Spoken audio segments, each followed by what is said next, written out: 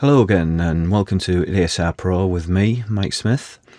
Today we're going to do a tutorial on creating a polysynth, like the big sort of 80s Junos. We're going to do this in Cuabase 7.5 and we will use Spectrasonics Omnisphere. So quite simple. We'll start with F11 and create a track instrument. Select Omnisphere.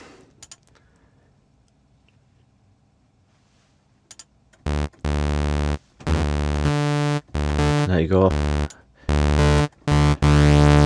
Hope you can hear that basic saw width. Go into the edit menu. What we're going to do is link both layer A and B. We've got a saw square fat wave on A. Click onto B and we'll add another saw wave.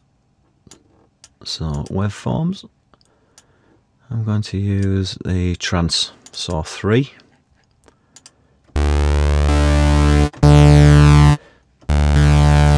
There you go, you can hear that's thickened up a little bit already. What we can do is maybe fine tune just by a few cents. Just made it a little bit wider. And if we click on multi, and we'll add a bit of unison again to thicken it up.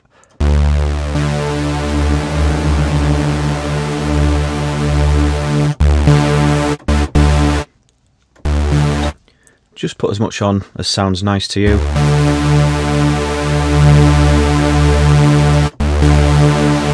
That sounds great. We'll leave that at that. On the amp envelope, this is where we'll now configure it to sound how we want. There's your little pluck. We'll go for a bit more, a little bit of sustain. Bit of release. Ideal for creating a pad.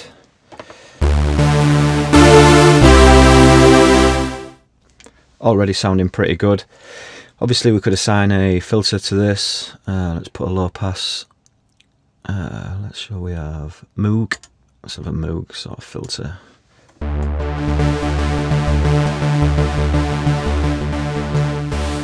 Bit of resonance.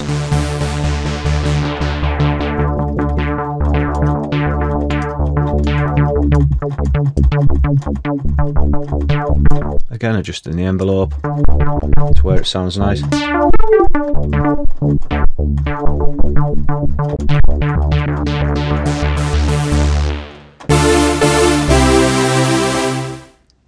Lovely, so that's the basic sort of polysaw sound.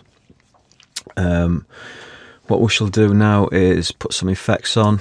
So let's have a quick look. Omnisphere's already got the easy verb and a delay already on the auxiliaries. So if we're going back to mixer, what we can do, there's your reverb. Add a little bit of that. That's the delay, so let's go to the delay. Let's maybe put that onto quarter notes. Lovely. Add as much or as little as you like to suit.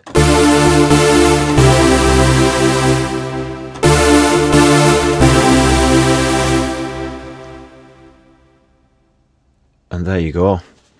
That's just a quick tutorial on creating a polysynth, bit like a Juno within Spectrasonics Omnisphere. Obviously I've been really quick there. You can carry on going, modulating, maybe put a bit of pan or modulate the filter with an LFO. Basically we've just kept it nice and simple.